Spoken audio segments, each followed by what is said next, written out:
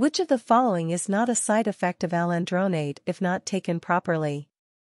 Option A, esophagitis. B, esophageal ulcer. C, GI bleeding. D, colorectal cancer.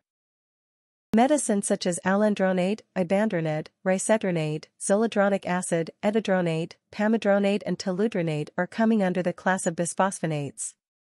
Bisphosphonates are the preferred agents for prevention and treatment of postmenopausal osteoporosis.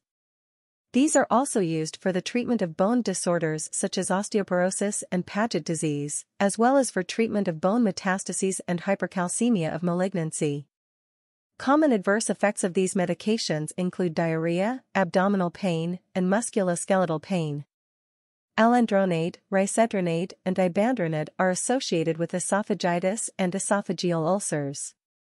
To minimize side effects and to increase efficiency, patient must follow some do's and don'ts.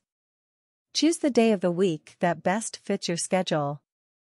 Every week, take the tablet on your chosen day.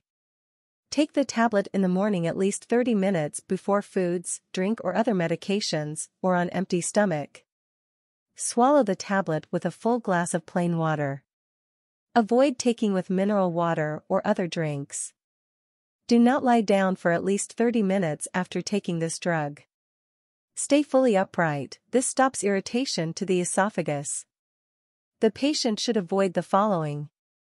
Do not take tablet at bedtime or before getting up for the day. Swallow tablet whole, do not chew, break or crush. Do not take the tablet with coffee, tea, or juice. Always take it with plain water. Do not lie down for at least 30 minutes after taking this drug.